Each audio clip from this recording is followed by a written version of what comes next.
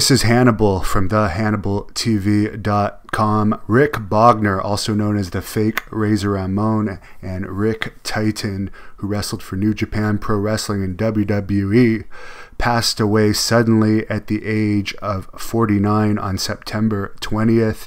This news is just being reported today, the 28th, by his brother via Facebook message.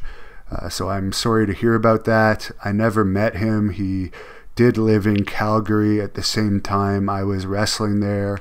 However, at that time, he was operating a league and school that was in opposition to the Hearts school. So there wasn't really any intermingling between the two schools. I do know that Bad News Allen was involved in his training camp, and I believe Jinder Mahal, who was also known as Raj Singh at that time and was friends with me. I believe Jinder Mahal trained with News at Titan's training camp a little bit.